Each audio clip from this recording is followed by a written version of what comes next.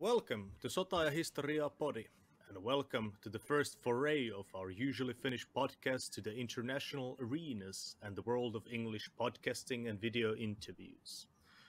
This sudden jump of genre has become a result of being presented with the unique opportunity to interview today's extraordinary guests about the Russo-Georgian War in 2008. Without further ado, it is our honor to bring to the podcast Professor Georgi Papuashvili and Professor Irakli Porchkhidze from the Ilia State University in Tbilisi, Georgia. Well, without further ado, please, gentlemen, introduce yourselves a bit, what you have been doing and what has been your role during and after the Russo-Georgian War. Okay, thank you very much. So, Irakli, you will start or? Well, I would definitely welcome you starting it because. Okay. Now, as you mentioned, we both work in Ilia State University, but we both have other activities also ongoing. And so, just brief biography maybe that during the war I was judge and president of the Constitutional Court. So the court was not involved, of course, in military or some other nation activities, but of course we worried a lot about constitutional rights, constitutional issues. But before I was a part of the government as Minister of Justice and Minister of Environment and Natural Resources. And so after my term expired in the court, I joined Ilia State University and I do some consultancy at an international organization's umbrella in different parts of our region in terms of legal and constitutional judicial reforms. So that's briefly, and maybe Irakli will tell us. He had the more interesting positions in terms of security and military issues, especially after the war, as I remember. Well, thank you very much for your invitation to talk about the issue, which is of great importance to us. Well, I'm right now I have two hats. I'm a dean of a law school at Ilia State University, professor of law, and I also am vice president and the co-founder of the Georgian Institute for Strategic Studies. But prior to that, I served as the deputy head of the Georgian National Security Council, as well as the first deputy minister of Reintegration of Georgia, the ministry which is in charge of the policy towards the occupied territories of Georgia. During the war, I was helping the government in different capacities. And prior to that, I was also head of one of the agencies under the Ministry of Justice. So that's briefly about my roles, and I'll be happy to answer your questions and go forward with the podcast. All right. Well, thank you so much. And Ville, haluatko heittää tähän? Totta kai. Joo. Thank you for coming to our podcast from my point of view also. As Sotaa and historiaa podi is mainly interested in the concepts of war and history specifically, our goal is to relay your expertise and knowledge of the events leading to and during the Russo-Georgian War during 2008. And we are especially interested about the Russian means of influencing these regions in Saakashvili and Abkhazia before and during the conflict, and also about the role of different ethnic minorities in this whole situation. And we could actually start by going to the fall of Soviet Union and even before. What was the history of Georgia as a country and region in the Soviet times? And how was that affecting the situation that eventually developed to war in 2008? Yes, actually, briefly, just legally, maybe Irakli will add some political and other contexts.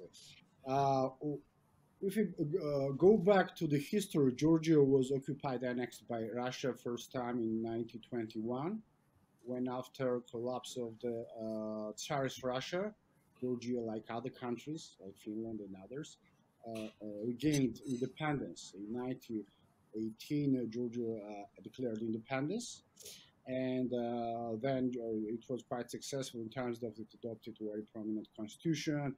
It adopted many reforms, but of course, Bolshevik Russia, then communist Russia, conquered Georgia. But historically, the pretext was that there was something, a type of revolt against the Georgian government of the some local Georgians, and Russian troops just helped them. It was what we taught in Soviet times in the schools. And when after the annexation, and Georgia was one of the formerly republics of the Soviet Union, one of the 15, final 15 at the beginning of the class. And then in Georgia, like in some other places, the Stalin constitution imposed some kind of concept of autonomy that they created many autonomous republics, and especially in small republics, saying that if this to use them when it's necessary to provoke the conflicts, inter-ethnic and other conflicts. And when after the process of disintegration of the Soviet Union started, and Georgia was one of the first republics who declared independence and fight a lot for independence. At that time, Russia provoked some of the internal conflicts in two regions, in Abkhazia and in Skhinval region, so-called South Ossetia. And Abkhazia had status of autonomous republic, and in Skhinval region, South Ossetia had status of autonomous region, so with less competencies. I mean, the region had less competencies than autonomous republic. And after Georgia declared independence, they declared also a type of independence, but with Russian assistance. And but of course, nobody recognized the independence because they were part of Georgia, and after Georgia, like other countries, were recognized by world, by UN and other international organizations as independent republic countries. Of course, they were recognized. Georgia and other countries were recognized in the territories, where Abkhazia and Skhinval region were part of Georgia. But then there were still armed conflicts at the beginning of 90s, but it was not officially Georgia-Russia war. They called it like internal conflict.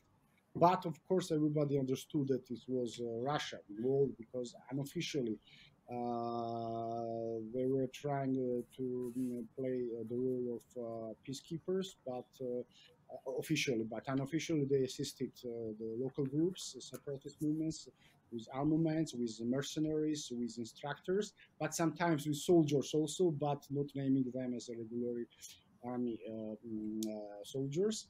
And but Georgia also was not an important part of the war at that time because it was not so close to Western organizations at that time, and so it was not the focus of the world. And Georgia was forced also to somehow follow the Russian rules, game of rules, and game of rules that to recognize Russia also as a type of peacekeeper in this region. And but at the beginning of 2000, Russia started to behave itself more aggressive. For example, they started build up of military bases in these regions. Then they started to so-called passportization and giving passports to Russian passports to the locals, and this to be used as a pretext if usually it's not just Georgia, in other countries like in Moldova and now in Ukraine they use this as to claim that I would go to protect my citizens if something happens in another country because they are Russian citizens. So almost all the population, they were given the population Russian passports. So we had the frozen conflicts, but not solved, but nobody recognized these regions as independent, even Russia. But in 2000, when Georgia, after Rose Revolution, moved towards Western aspiration, especially after the revolution. But even before that, Shevardnadze also started to balance and also to make closer ties with Western countries. And at that time, Russia, of course, didn't like that. That Georgia was transformed, started transforming into modern society, modern country from a failed state with internal conflict, with a failed economy, with failed governmental institutions, and trying to be close as possible with Western civilization to come back to this family and openly declare the aspiration to join NATO and European Union. And after that, this 2008 war happened. But the pretext was also Kosovo, when at the beginning of 2008, in February, some big Western countries recognized the Kosovo independence. Russia immediately declared that it will act somehow to use this opportunity with their neighbors. And everybody understood that Georgia was the first who would face these problems. And actually, when they started the war and then recognized these two places as independent countries, they used it in negatively, like Kosovo precedent. But everybody in the West and everybody recognized that it was very different. The Kosovo was a very exceptional case because to protect from the aggression and ethnic cleansing local population. In a Georgian case, it was on the contrary. Georgian population were expelled from their places and from the conflicts, and it was the ethnic cleansing. So nobody recognizes these two regions as independent countries, just but four countries, yes, close allies of Russia, and none of them are European countries. Of course, it's Venezuela, very big democracy, so-called. Another one is Nicaragua, I mean, who knows, and Vanuatu, yes. Not four, three. Also nowadays Syria as well, and Syria. Sorry, I forgot Syria. Another also big democracy. So 4 countries recognized recently.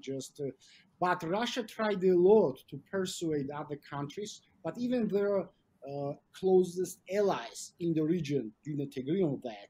But then they tried to persuade some allies in Africa, in Latin America, because they're distant from them and manipulating his financial other systems. They're trying to get their consent, but nobody recognized. Speaking about, of course, European countries, US, and other civilized nations. So that's briefly what was the legal pretext of that. Irakli, with that.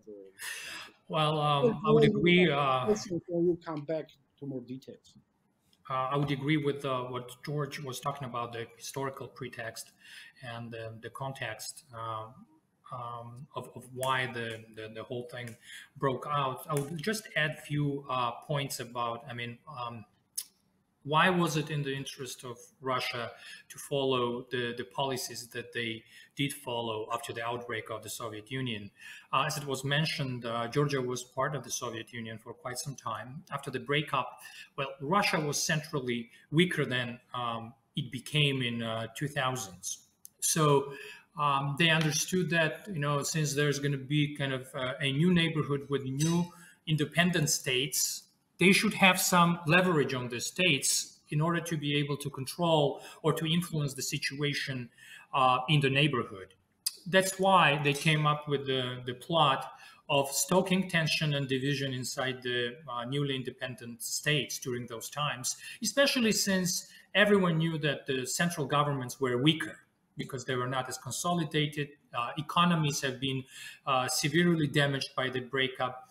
The GDP was wiped out seriously. The governments, as I said, were weaker. The armies were weaker. The law enforcement was weaker. And simply the resource-wise, there was a huge disparity between the Russians and the rest of the states. So Georgia was no exception to that rule. So for Russians, it was important to stoke tension and division inside our country.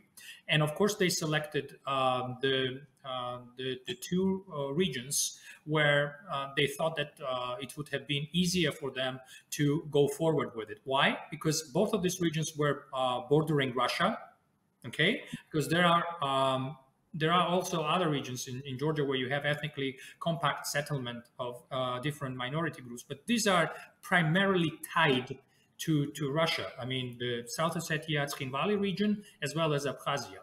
But at the same time, we have to understand that in Georgia, there are other ethnic groups living. So what happened in the early 90s was that the local elites were incited and encouraged to announce independence. And of course, they started this in the so-called liberation movements, etc., completely aided by Russia, as it was described by Professor Papuashvili. And the major idea was to retain the control, but to call it a exact social term, I mean, social science term, it was basically a divide and rule tactic. Okay, so you divide the countries and then you rule them because you have more resources and you are able to control the situation on the ground. So people now started to talk about the hybrid tactics when Russians were using that in early 90s. Okay, they were trying to come up with the different types of groups, you know, the so-called Caucasian, North Caucasian, you know, battalions and different types of movements which were trying to aid, for example, Abkhaz in the region or South Ossetians. They were also having a very kind of indirect a tactic of aiding them with ammunition, all types of military personnel and instructors. So they were trying to use this unconventional ways, or what they now call hybrid tactics, to stoke those tensions and to change the situation on the ground. But also sometimes where they were just directly involved in these operations, Russians were providing aerial support, they were bombarding, they were creating safe passages if there was a need. Basically, they were doing everything that you need from a military standpoint to come up with a situation which would change status quo on the ground. One point to make is that after the war, I mean, these conflicts broke out, Georgians were expelled from these regions. So they were predominantly Georgian regions, you know, because they were in the majority of Georgians in Abkhazia, majority of Georgians in South Ossetia, Tskhinvali region. So these people were ethnically cleansed. So Georgians lost everything. They became IDPs, or internally displaced people, who now are residing inside Georgia or elsewhere. So these people lost everything. Their property, their lives were lost. There is only one segment remaining inside Abkhazia, in the Gali region and certain parts of Ochamchire, where you still have Georgians, ethnic Georgians. But they are beyond the control of the central government of Georgia. So right now, they are under control of the so-called local satellite puppet occupation regime plus the Russians, because Russians are basically in effective control of these areas. So, as it was rightly mentioned, Russia was always trying to come up with the pretexts for any type of development. So they were peacekeepers because of the agreement which was signed in Sochi, which basically gave source to the mandates of two different organizations in two different regions of Georgia. In Abkhazia, you had the UNOMIG mission, which was the UN-administered mission. And then you had OSCE mission in Tskhinvali region, South Ossetia.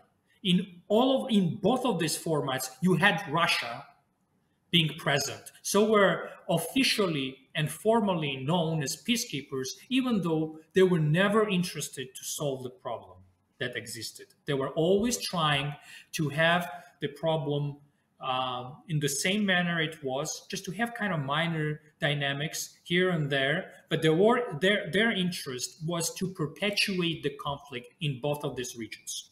In 2008, it culminated into a war which everyone knows nowadays, and it's known as the Russo-Georgian War or the Russian-Georgian conflict, which started in in August, on August 7.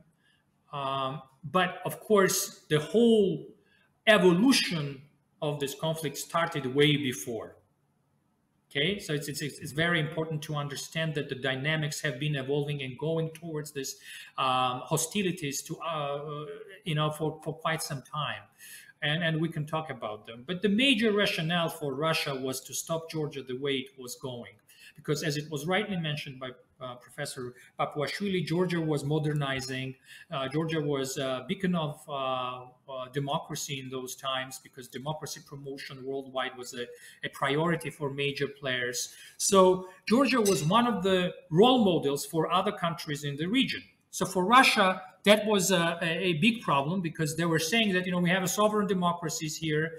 We decide what type of democracy we would like to have. So if someone is trying to espouse or and create a very different dynamic, and also this model is becoming more and more successful, there should be a stop to that. Prior to the outbreak, Russians tried to strangle Tbilisi-based government by a few means. They had embargo imposed on Georgian goods. Maybe you've heard about it. So they basically trying to suffocate Georgia because of the trade embargo. So economic levers were used. In 2006, there was also a problem with the energy supplies. Russians have cut the gas supplies to Georgia. So, and we had to come up with alternative ways. But in spite of this, Georgia remained. They also stopped, for example, the Georgian wine exports, which was a big part of Georgian economy, and Russia was the biggest market for that wine. So they used myriads of methods, which of course add up also to a kind of a hybrid tactics to influence the state level dynamics with your rivals. So in spite of all of this, Georgia seasoned these shocks and the crises, and in 2008 they basically came up with the plot to come up with the war with Georgia. And of course, what they did was that they improved, for example, the railway logistics when it comes to Abkhazia. They started to renovate different bases, the Gudauta base, the aerial base. Inside Tskhinvali region, they renovated few bases and actually bolstered them and augmented by the military presence. For example, the tank base in Uraganta, the Tskhinvali base, but also they came up with the forward bases in different areas and locales close to the Georgia-controlled areas. So they came up with the logistics and the military preparations. And then in 2008, they actually started to go forward with the provocation. I would very much give you a sense that that's very much what has happened to Finland, during the Winter War. How the provocation was staged, how the information warfare was used, how the so-called false flag operation, covert operation was used. And there are different dynamics related to that, so we can talk about this as well. Okay. I guess we are now moving towards the actual start of hostilities in 2008. So I would like to interrupt at this point, because there are some major points we are very interested to hear about your opinions. You told us that Russia has used these different kinds of soft measures. Nowadays, the buzzwords would be hybrid warfare in influencing and destabilize. English is hard. To destabilize these regions in Abkhazia and, for example, in Saakashvili. I would like to ask, what do you see as the main interests, the motives for Russia to collude in this region? Is it about energy politics? Is it about this oil infrastructure running through Georgia? Or is it about international recognition during the 90s when Russia was kind of recovering from the dip in major powers' prestige after the collapse of Soviet Union. What do you see the main reasons of Russian interest in this region in general?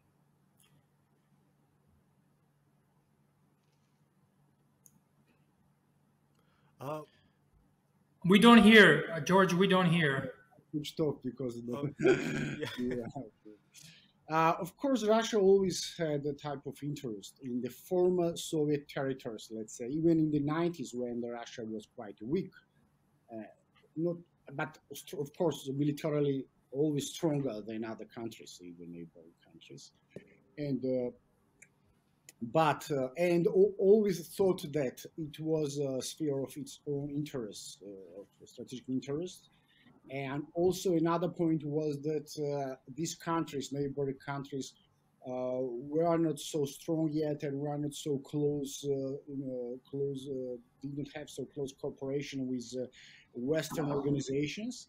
And Georgia, when it started opening the window, that understanding that its path should go to West, and when it started transforming into modern country, modern statehood, it was a very negative alternative for Russia, because if Georgia, one of the most corrupt countries in the 90s, one of the most failed states, with low economy, with internal problems, with a lot of problems, and Georgia was getting as a very modernized country, open. Even Russian tourists were, when they were traveling in Georgia, they were just surprised that they were traveling in small Europe, because infrastructurally, mentally, no corruption, state services at the European level, even more advanced in some cases, etc.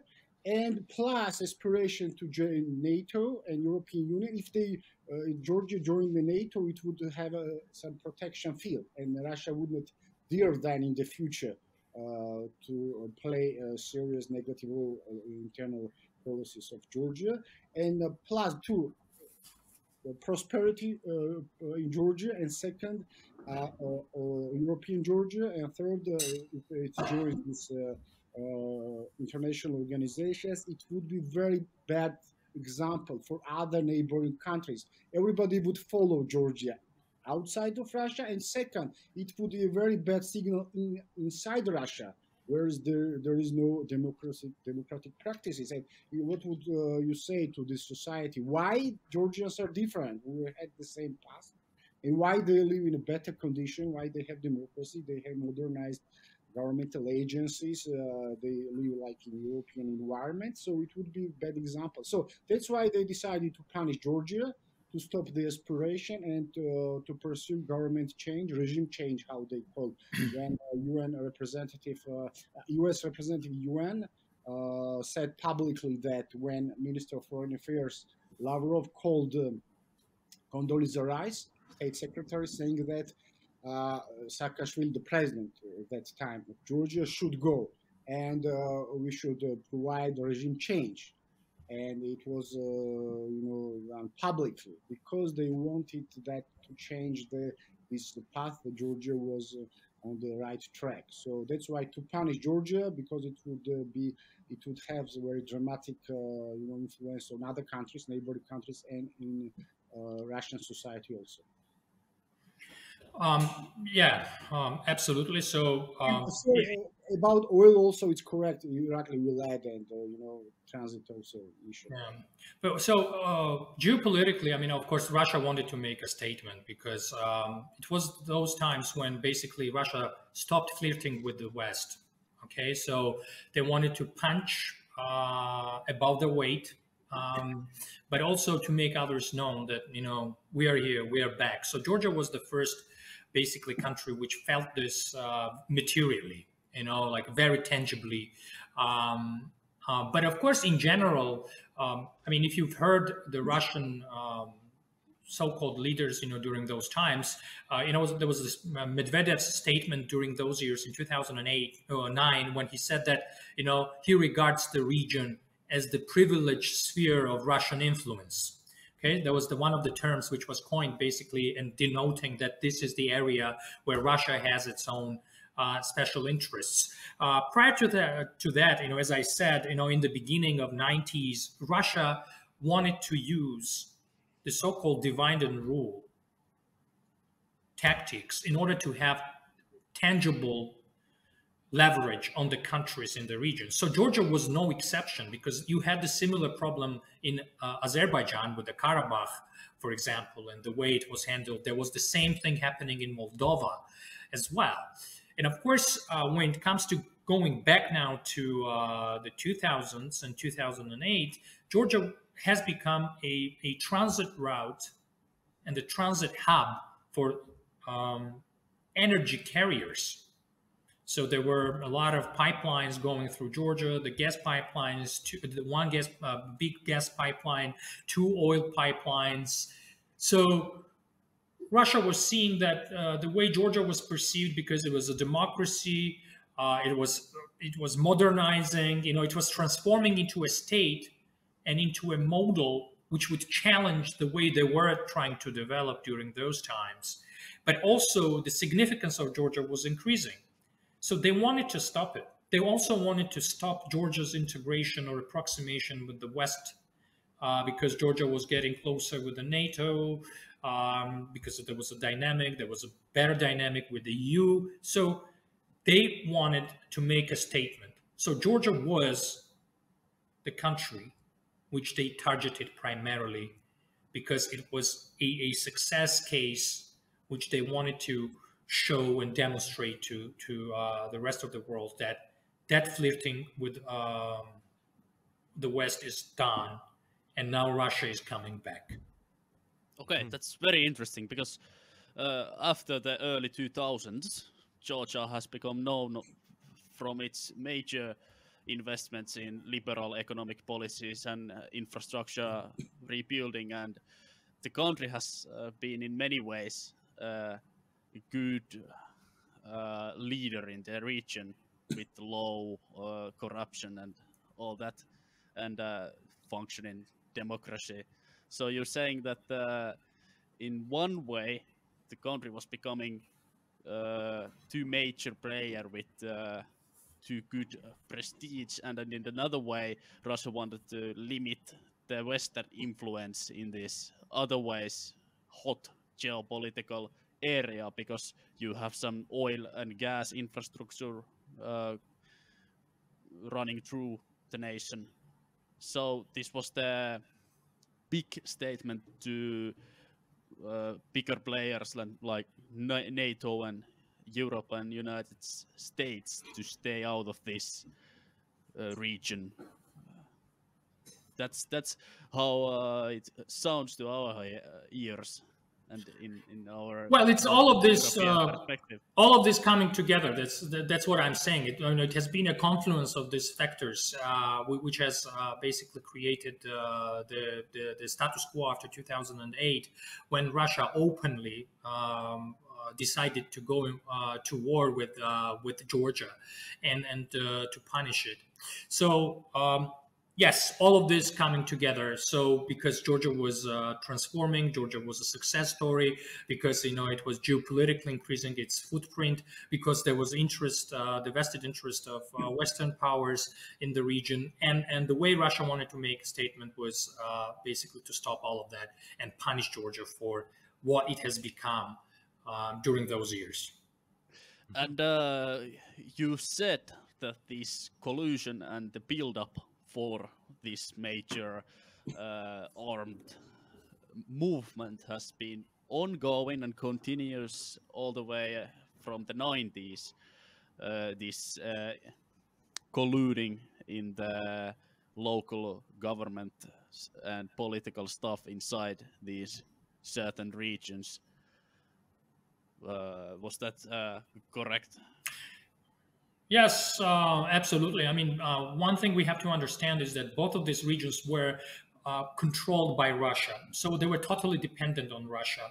So here I'm talking about the effective control that they were exercising. And by effective control, I mean the complete control of the regions when it comes to the military and hard security. So they had the bases there, they had the military personnel in both of these regions. They also were seconding their the Russian nationals to their governments. So basically, the security institutions were staffed with Russians. They were basically the ones who were making all the calls. All the shots were called by them.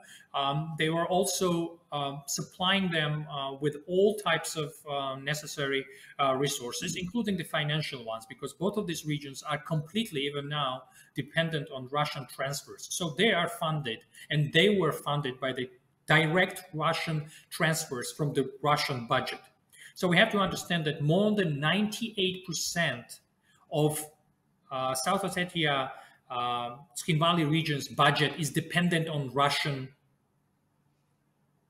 transfers. They would not be able to sustain themselves without a direct Russian transfers. There is a lesser dependency in Abkhazia. Approximately 70%, 65% of money is sent from Russia, and they also have so-called targeted programs, which are basically kind of a social programs and health-related programs of support. But these are not sustainable entities. They will not be able to generate enough income whatsoever to be able to develop or create any sustainable or viable state unit on the ground. So Russia is basically coming up and calling all the shots, and they are trying to sustain these regimes. It was like this prior to the war, more so, of course, after the war as well. And people don't understand, but these areas are pretty tiny. If you look at the Tskhinvali region, South Ossetia, the question is, people think that it's a huge chunk of land, or it's pretty big. But to tell you the truth, it's actually as small as one of the neighborhoods in Tbilisi. Okay, there are 10 neighborhoods in Tbilisi, so the smallest one is as big as Tskhinvali region. There are approximately 30,000 people living there right now. Okay, there is a seasonal migration, but not more than that. Okay, it can be it can vary by 5,000 or so, but just to understand that Russia is treating these areas as power projection units. Okay, so they're using them for basically military and strategic considerations to influence situation here in Georgia, also beyond, because by stationing the military hardware in the regions, the aerial systems, they are also able to control the air above Georgia, but not only, also part of the Black Sea. So they're projected. So these are the launching pads for Russia and for power projection. In Abkhazia, it's about Black Sea as well. When it comes to Tskhinvali region, South Ossetia, it's also about the Eastern Theater. Okay, because you have Armenia here, and you have others also being part of it. Okay, so Russians are using it also as a power projection tool for other means. Okay. I believe this is a kind of a key subject when we are discussing about the events leading up to the conflict. So I think we should have a short conversation about events that led up to this. How is it possible that the budget of these local governments are basically funded from the budget of Russian Federation? How is it possible that we end up in this situation? What's the history of this development? Would you like to start, George, or should I continue? You continue, then I will. Okay, great. So as I said, these entities have been dependent on Russia for quite some time. When it comes to, already in the of course, prior to 2008 as well. That has been the case. But when they actually thought about starting a military phase, or the hot phase, as we call, of the war, they started to basically consolidate their military assets inside these regions. They improved the logistics. They came up and brought better equipment, military equipment. They brought also personnel in high numbers, and also what they started to do was that they started to test international reaction to those to those developments. So when they saw that, for example, they bombarded one of the areas inside the unoccupied part of Georgia, and in Zita Lubani, and they saw that the reaction wasn't that let's say clear from the West, because there was a visit of then Secretary Rice to the region, and they did it during those times. And, the West wasn't really reacting, as vigilantly as they should. So Russians always use that as a kind of, they have the like certain testing operations, to see, is the world alarmed? Will they allow us to go forward with the certain actions? So they were trying to test them. So they prepared the logistics, they prepared the military component, and then they were trying to test if the international community was vigilant enough. Okay, so they continued with that. And then in 2008, in the August, there was the Olympics. Okay, the whole world was at the Olympics. All the leaders were at the peacetime. It was a message, because Olympics is about peace. The biggest the connotation for the Olympics is that it's regarded as a peace related and peace saturated with the peaceful sentiments. And when that was happening, Russians started the assault. Okay, so there was a very clear statement that the entire international community was paying attention to this huge event, and then the war started here in Georgia. And of course, the way they did it was, as I said, Russians had the peace. They were so-called peace keepers during those times. So in both of the regions, they had a mandate to stay. Of course, they were using this mandate for a variety of reasons. The peacekeepers, the Russian peacekeepers were not really peacekeepers. They were just the ones who were trying to promote the Russian interests in the region, and they were under direct subordination of the military staff during those times. So they were trying to use those assets, which were part during those times inside the areas, to carry out certain operations. For example, in Tskhinvali region, South Ossetia, they were shelling Georgian villages from the peacekeepers' headquarters from Tskhinvali. Okay, so they were for a few days continuously trying to bombard Georgian villages. So Georgian government had to react one way or another, because they were seeing that predominantly ethnic Georgian villages were basically under fire 24/7, with few interruptions. So they were trying to provoke some type of reaction from Georgia. And then there were also some other types of provocations. The Georgians were part of this peacekeeping battalion, so they were trying to stage different types of provocations against the Georgians. There was a roadside bombs exploding when the Georgians were passing this place. So they were using all types of covert operations in order to provoke Georgian response. And then on August 7, what happened was that the regular Russian army regiments started to invade Georgia. Okay, so they didn't have a mandate to bring on a sovereign Georgian territory, which was recognized by international community as Georgian territories, in spite of the fact that the Russians were still in effective control in those now occupied territories. They started to have Russian regular army regiments coming into Georgia. And that's when Georgia understood that Russians were up for something big. And they had to respond, because they were on a Georgian sovereign territory. That's very much what has happened also in your part of the world during the Winter War. That's how it has started. I have read it on numerous times, how the Russians have staged the so-called border accidents, that there was a shelling from your side, which there was no Finnish artillery in those areas, that it couldn't have been done in any way from your side. They justified then the entry of Russia into the war and the announcement of the war, then you had to have a territorial defense phase of protecting your own country. So Georgia had the exact same problem. They staged this military provocations. They had Georgian territory being invaded by Russian regular army regiments. That's very important, not peacekeepers. And they were starting to shell Georgian, ethnically Georgian villages. So Georgia had to act.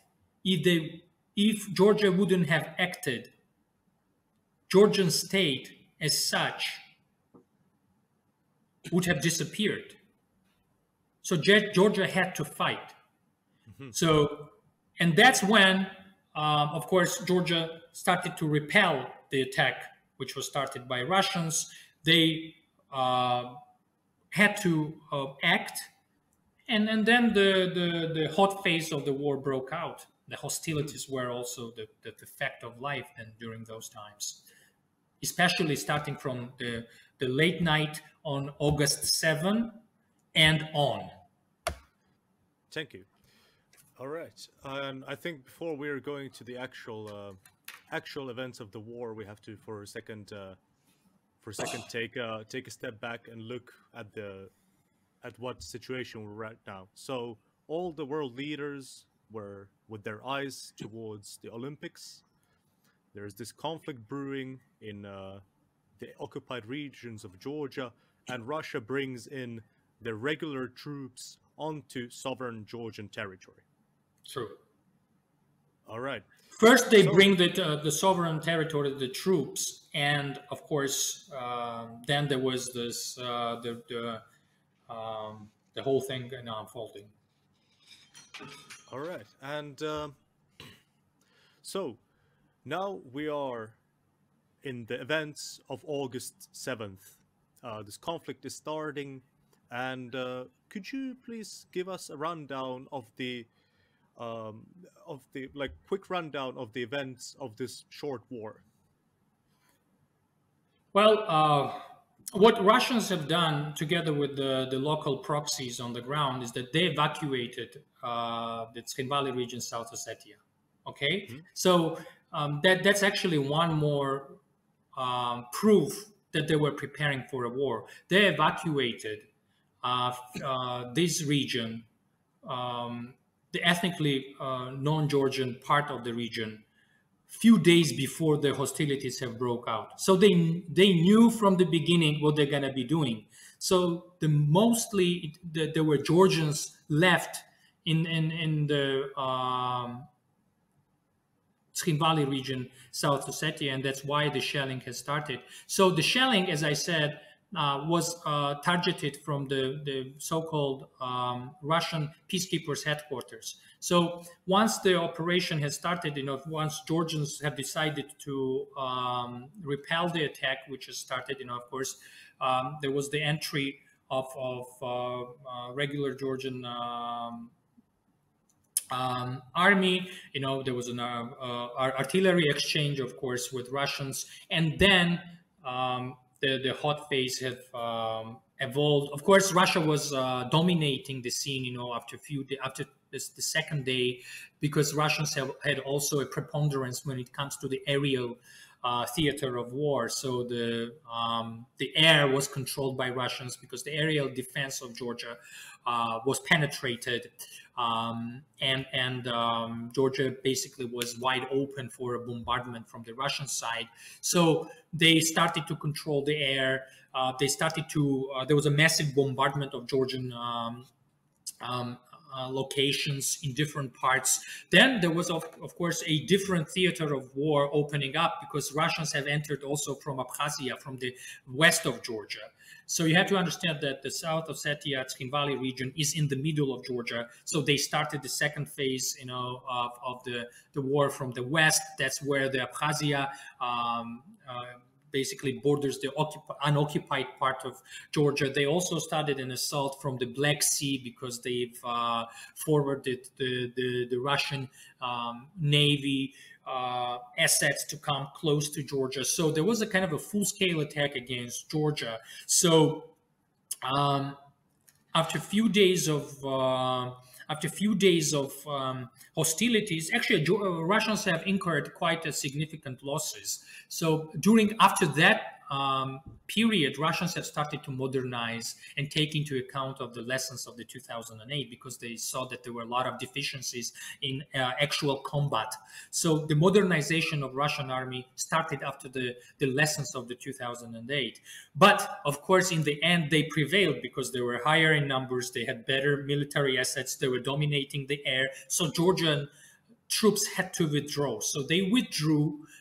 Some of the assets were left behind, unfortunately, because they were not able to do it in a timely manner. So because of the lives of people were, of course, more important. So the Georgian military personnel had to withdraw. Of course, there was the evacuation of Georgians taking place from the adjacent areas. So basically, Russians soon came to deeper inside Georgian territory, which was beyond the territory of the region that they tried to start war inside, which was the Tskhinvali region, South Ossetia. So they started to control the areas beyond that. And what they did, I mean, if you understand the way Georgia is laid, you would know that, you know, it basically spreads from the west towards the east, and there is the major highway which connects entire Georgia. So what they did that they entered the deep from the center,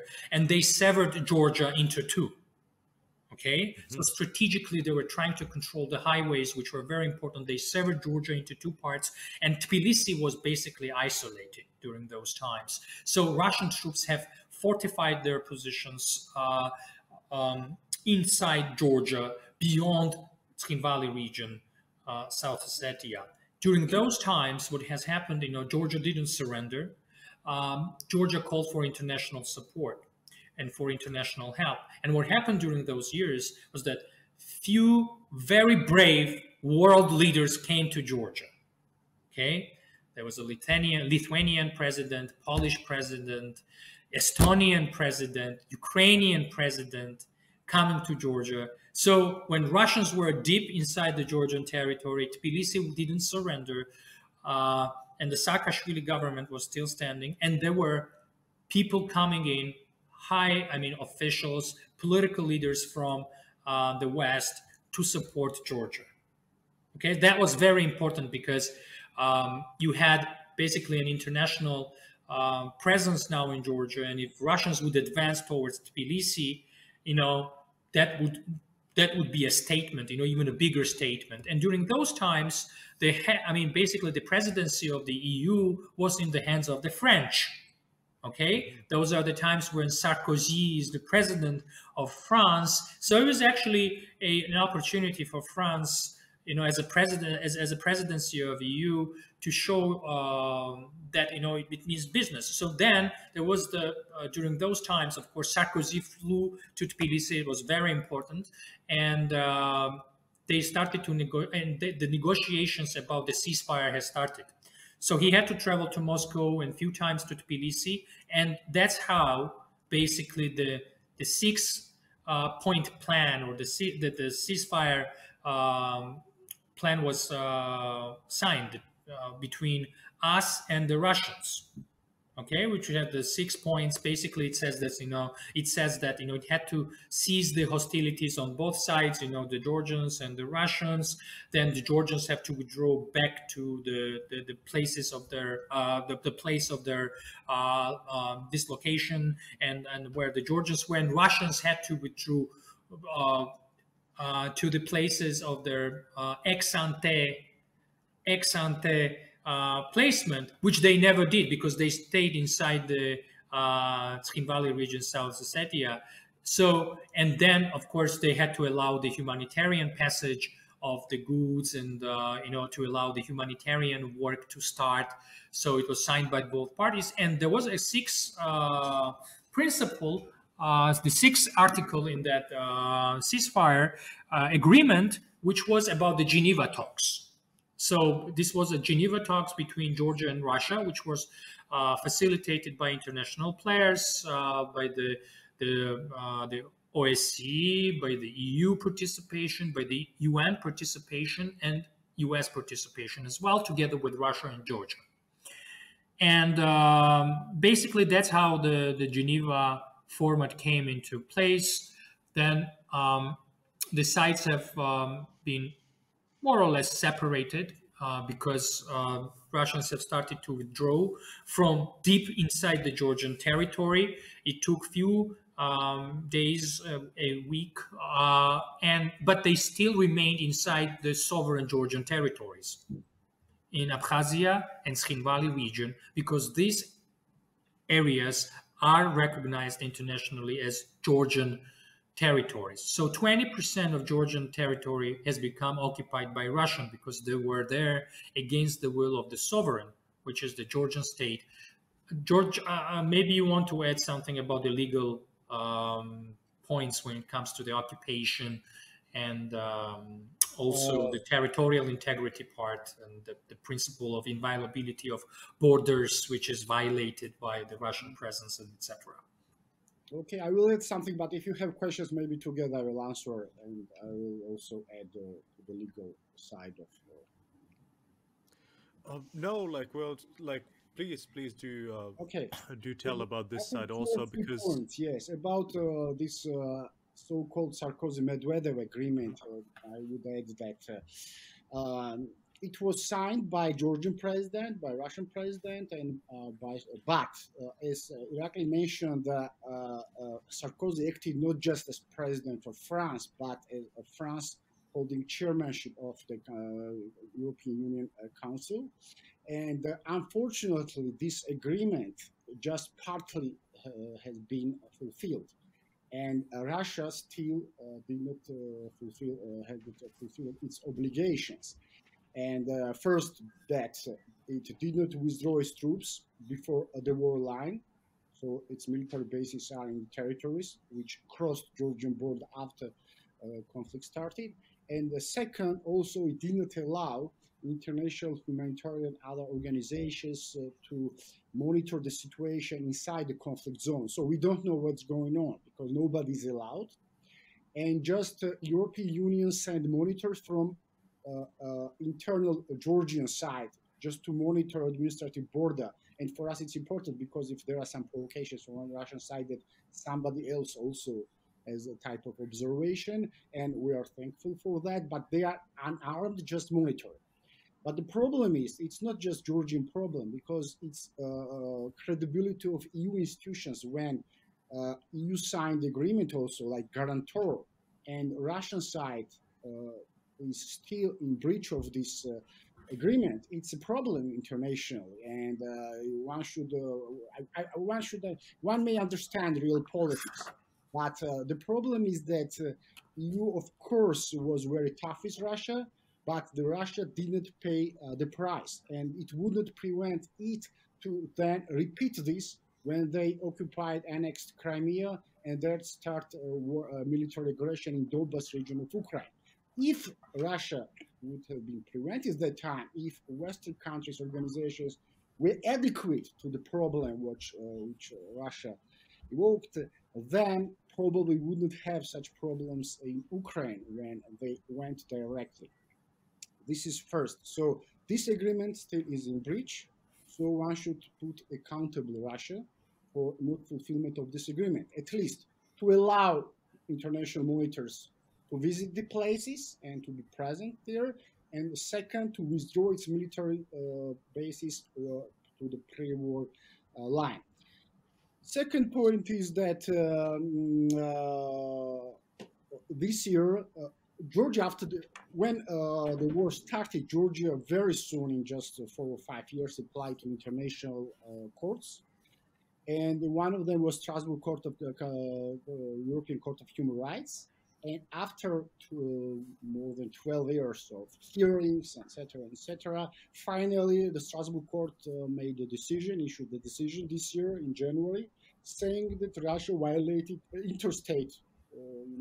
Interstate. This was the case. Interstate Georgia against Russia, and it was that the court recognized that Russia is in effect is in charge of control of these territories, The only exception was made that the court said that during the military exercises, during the actual military conflict in August 7 to 12, it could not put the responsibility on Russia because it was not clear who was in control of these territories. But after August 12, when there was a ceasefire and Russians took the actual control, the court said it took actual control of these conflict territories. Is outside of conflict territories. As Irakli mentioned, they went beyond these conflict territories.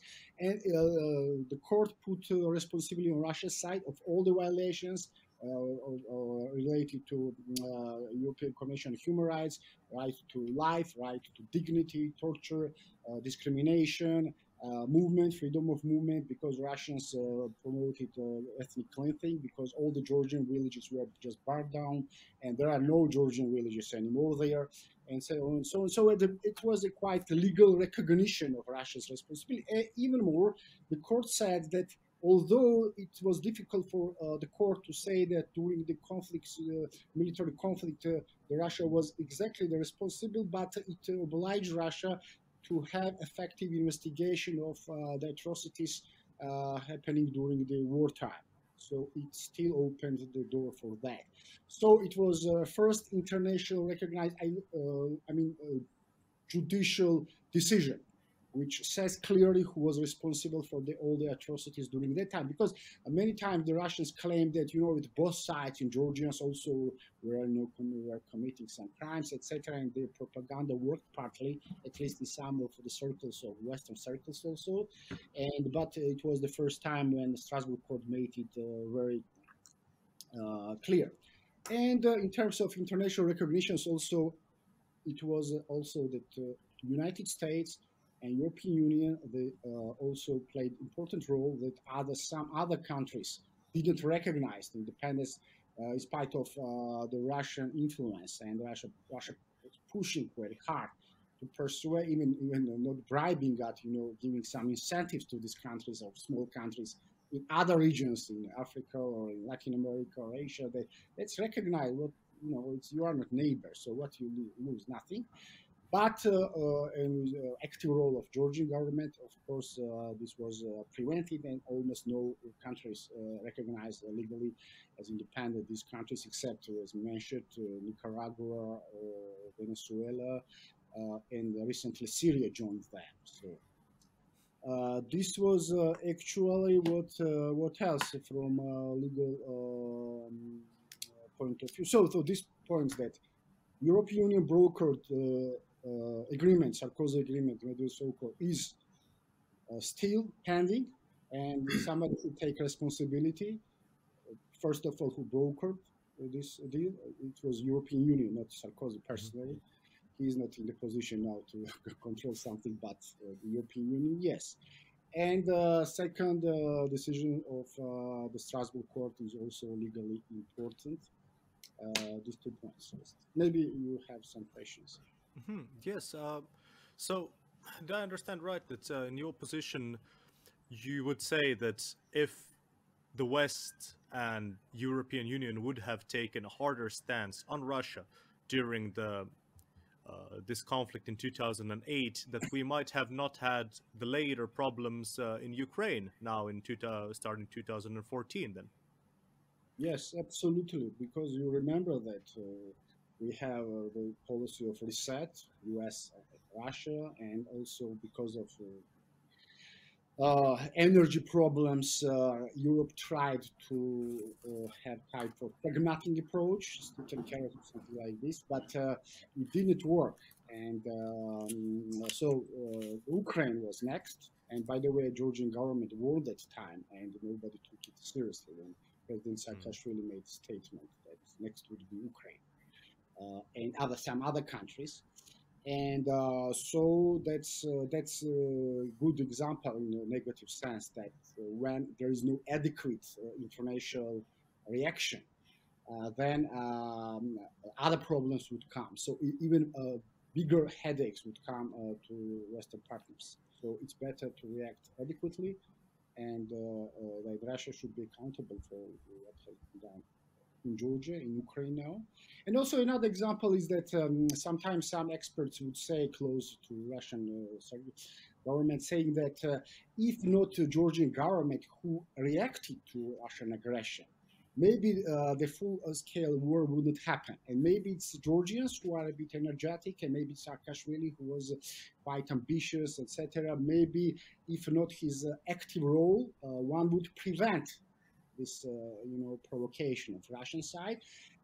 But Irakli already described that there was no choice. One choice is just to give up and to let Russian forces, but with the maybe umbrella of local forces, local proxies, that to enter Georgian villages and then to come to the capital, or another was or to fight. And the Georgian government decided to fight. And by the way, it's a very small but mobile Georgian army could resist for 4 or 5 days. Very big Russian forces without any air defense system, which was the big problem.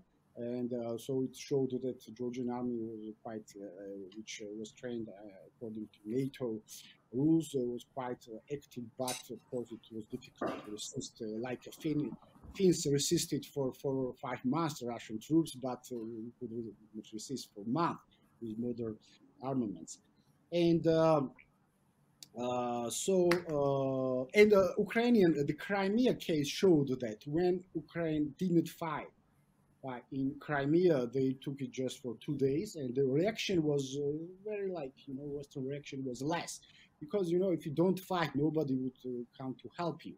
But and when in Donbass, Ukrainians gave a very tough fight back to Russians. Then all the international community was mobilized, looking when they are fight for their independence, for the freedom, for democracy. All the friends would come to help you, but nobody would come instead of you if you don't fight, if you don't do anything, just quarreling that I'm small and I couldn't resist. I would like to add and continue on that point. I think that there are a few lessons learned from 2008.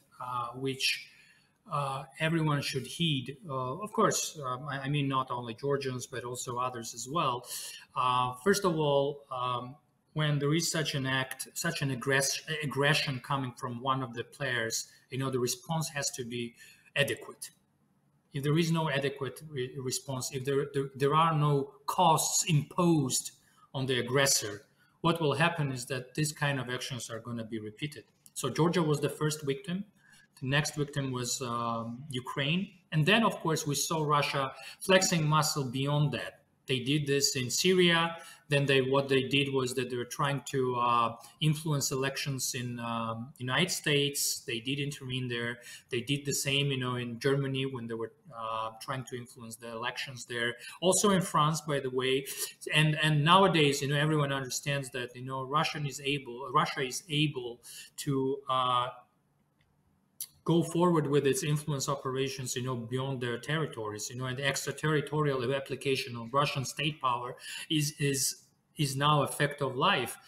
You know what they did on the UK soil, with different types of poisonings, and the use of polonium and many other things.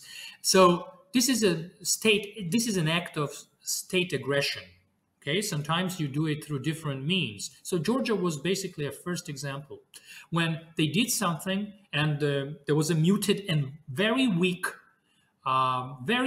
response from the international community. Unfortunately, Russians were not given a very clear sign and message that they did something very, very bad. That's why the Crimea happened. That's why there is still a war in the east of Ukraine, and Donetsk and Luhansk. And that's why the West is trying to cope right now still with the problems which are caused by Russians. So when there is an aggression, this has to be a very clear cost imposed on the aggressor. International community has to be united. I mean, the free world has to be united. There shouldn't be kind of a mix of messages. Everyone should stand behind and have that in mind. The other thing, the other lesson, I think, which we have learned is that always plan for the worst case scenario. Okay? So you always have to plan for the worst case scenario. There are no honeymoons in the international security. So you always have to be tough and ready, no matter if you are a neutral country or not, no matter if you perceive yourself to be like that. If you don't take into your security seriously, no one else will. People don't like those actors, those people who don't act. You have to act. You have to be ready for the worst case scenario. The third lesson, I think, is that the internal cohesion inside and the resilience of society is extremely important. There should be a consensus, a nationwide consensus about certain values. For example, your territorial integrity, our territorial integrity, the national security. It shouldn't be only part of the national security officials or the decision makers, but the whole of society has to understand that the resilience of repelling an aggressor is an important value for your state, for the statehood. So these are the lessons actually which should be learned from this. Sometimes these lessons are there. We don't want to listen to them. We don't want to take them into account. But our example has shown that it's extremely important to move forward with this in the future and in the present. It's very, very interesting, like, because often, like, especially, well, I mean, Finland, especially, like, as a country part of EU, as country that is part of the EU, so obviously we follow a lot of EU politics, and in EU politics, this is always a kind of a talking point, especially with the Western European countries. Like, for example, I reside right now in Netherlands, and Netherlands is a big congestion point. Like, is it worth to invest in military, and like what kind of a posture should the Western European countries take on the world stage and things like this? But as we can see from your experiences of the Georgian experience, if you don't take these things seriously, indeed, then also nobody else will. Absolutely. Many people think that, but sometimes just having a gun is not enough, so it's not only about the hard power assets, it's also about to know how to use them. Because if there is someone, intruding in your house, you don't only have to have the gun in your hands to defend yourself, but you also have to know how to use this gun. So that's why defense and planning is extremely important, because you have to be ready for all types of developments. So I always would like to use the phrase from the former president of the United States, Eisenhower, who said that the plan is nothing, the planning is everything. Okay, so it's not the plan itself, but the planning, the process. So if you're not ready, if you haven't run through these different scenarios, and if you haven't used your peacetime, the peacetime for preparing, when the time comes, it's always late. It is always late. So if people don't understand why they have to have 2% funding of their military, for example, inside NATO, there's a huge talk about why should we be using the 2% of our GDP for it. Oh, yeah, of course, there are different priorities. Different governments have different priorities, but you cannot take for. I don't know, like you definitely should take these things seriously. If you don't take it seriously, when the time comes, it's always late. So that is right. This is very, very interesting, because in my point of view, we are at the moment talking about the concept of warfare in modern circumstances. And beforehand, in our podcast, we have interviewed Swedish military experts who have this very traditional Clausewitzian point of view and perspective on warfare. But nowadays, as these soft measures, we talk about hybrid warfare, we talk about Russia and different actors trying to find institutional weaknesses, trying to find these divisions inside countries and pushing on those, destabilization. So as a Finnish person and as a history enthusiast, I hear you say that these things are the main focuses of modern conflict, and these things should be taken seriously. You should not just take it as nothing when a foreign country is investing in your politics, buying your crucial infrastructure, and trying to flame up conflict between different ethnic minorities inside of your sovereign territory. These are things that eventually lead up to kinetic conflicts and should be dealt as soon as possible before some actual human suffering and loss of life is involved. Absolutely. I mean, the one thing, you named Swedes, and the Swedes have been very much interested about the experience of Georgians, and they've been visiting Georgia and learning the lessons of the 2008 war, and they're taking it pretty seriously. I know that Finland and Sweden, you are not NATO members, you have a very different idea of how you should defend yourself and the security, but I know that things are changing in Sweden. I know that the support for the NATO membership is increasing. There is a bit of a different dynamic in Finland, but I know that the discussions have started. There are different ways of how you see the doctrinal part of the defense and the security, providing security to your country. But one way or another, now everyone understands that in the globalized world, no one is safe right now. No one is safe. Why? Because, as you said, it's not only about kinetic war. The conventional warfare has become obsolete in many ways. Why? Because there are so many other means and methods to incur costs on your rival. Russians right now. Russians are weaponizing migrants. People. They're weaponizing migrants very close to your border. They're weaponizing migrants. They have shipped migrants to Belarus, and the migrants, the Syrian migrants, are right now trying to storm the Polish border. Who would have thought about weaponizing the migrants? Who would have thought that, information can be weaponized, the way they have weaponized and flared up tensions inside US, with the racial problems being, as you mentioned, they find the frictions inside the society, and they're trying to increase and create a bigger risks of these threats being realized. So that's how it's going to be done. So the societal resilience, the vigilance, and understanding that the problems are always there, and you should be dealing with these problems, in advance and taking it seriously. Those things, I think, going to be the new way of conducting wars, and we have to live with this. We live in a world where one person can write something here in Tbilisi and it can influence what is happening in Finland, for sure. And nothing can stop it. The net can stop it. It's going to be very difficult to stop it if you are not resilient enough. So that's the new way of conducting wars, and Russia is using it. Not only Russia, there are other actors as well. China is doing that. In a different theater of war, in a different combat phases, but everyone is doing it now. Russians call it non-linear warfare. So non-linear warfare means that, it's not only about kinetics, it's not only about hard security. Chinese call it unrestricted warfare. Their doctrine, that's the same thing, but they call it a different thing. Okay, so they have different schools.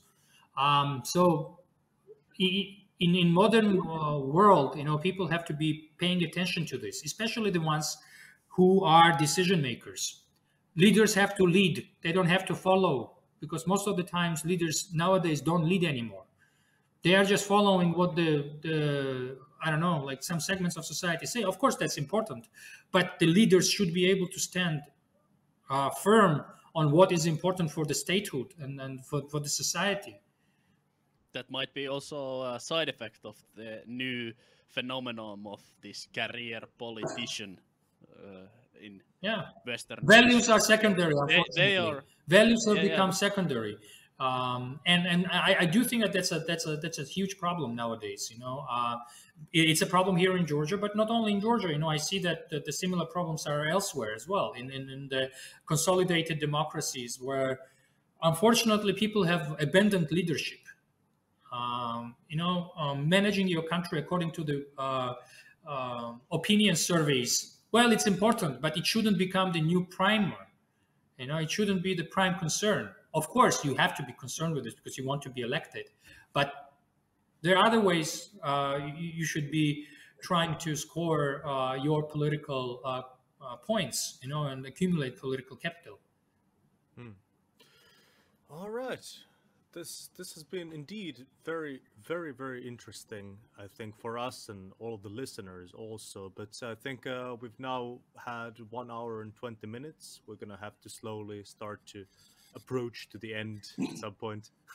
But before we end, Mr. Papuashvili and Mr. Porchkhidze, how do you see the future of Georgian security politics, and by extension also the security politics in the whole Caucasus region developing in the future years? Oh, it's another serious topic. We need another podcast. Shortly. Shortly, as a lawyer, because I can add something, but Irakli may provide more details. Maybe it's his subject also. But the one is clear, and it's also, by the way, written in our constitution. That Georgia has a Western aspiration, and it should follow this path. And primary goal should be to join the NATO, even with these problems. We know that it's a huge challenge, and some of big Western countries are not so much ready to take a country with problems. But also it's mutual, it should be based on mutual interest, because Georgia still remains in one of the first posts of democracy in the region. And if Georgia loses, this means that the whole region would give up for long time, maybe for a century. It's a pessimistic scenario, but I would prefer to be more optimistic. And Georgia should go to the path developing as a model country in terms of democracy, economic growth, and to show to the whole region that if you follow Western values, Western practices, this here is the country, so to become more and more attractive for everybody, including for Georgian citizens living in separatist regions. Now, even for them, it should be attractive, and for all neighbors. And another one is that to be ready, that when international context is changed, and now it's not the best context, because there are a lot of problems in the world, in the region, and Georgia is not the priority, unfortunately, now. And but to be ready that when once the attention would be much more here, but it depends also on Georgia, how it would present itself to the whole world, and to be ready that to take responsibility and to be part of Europe and to prove that it deserves this. And with our international friends from Western countries and from NATO, European Union, we would tackle with all these problems peacefully but persistently. This is very, very short. I do agree on the points that was raised by Professor Papuashvili. I would add that it is really an unfortunate development that the West has been more or less disengaged from the region.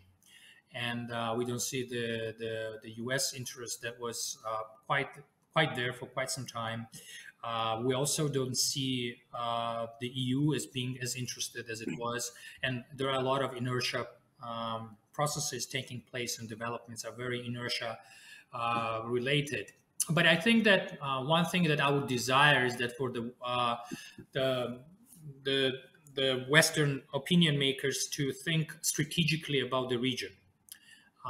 To be serious about democracy in the region, because if we see the continuous degradation and continuous diminishing trend of democratization in the region and beyond, I think that's going to be a very bad signal to the countries that want to continue to be democratic in the region, where the currency of democracy hasn't been really very high.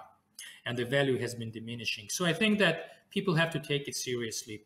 From other strategic points of view, I think they have to understand that if you disengage, there are others who are going to be filling in the vacuum. So in the region, these are going to be, of course, Russians. Chinese are also interested. Iran has its own interests. Turkey has, even though it's a NATO country and is an ally of Georgia, has also some ambitions and some interests. So coordinating that with inside NATO among the allies is also extremely important. So I think this strategic thinking should prevail in the major capitals. I think we have the same problem here. Our government is unfortunately a very weak government these days, which doesn't really think strategically. It doesn't think strategically about defending its vital interests. It always thinks that, to be muted to certain problems that are caused by Russia is okay because they want to balance. But they don't understand that, for Russians, it's a zero-sum game. It's not a win-win. So the more you don't talk about your problems and the more you don't defend your vital interests, the more is going to be demanded and the more is going to be asked of you. So we have to learn how to be a better defenders of our interests. We have to have better army. We have to take it seriously that there are huge Russian intelligence networks inside Georgia who are trying to influence the local turf. We have to be resilient as a society. We have to take information warfare seriously. We have to have a better economy. We have to have a healthier economy. And all of that is extremely important. But nowadays, it's unfortunate that Georgia is in a political crisis where the government using the party in power is using every means it has, and there is a huge resource disparity, to overpower opposition. And that's their major concern, not other vital interests that the country should have. And our democracy is unfortunately, the degree of our democracy is diminishing. And it's a very bad sign because others are not going to be paying attention to Georgia. So the more we become less democratic, there is going to be a less interest paid to us.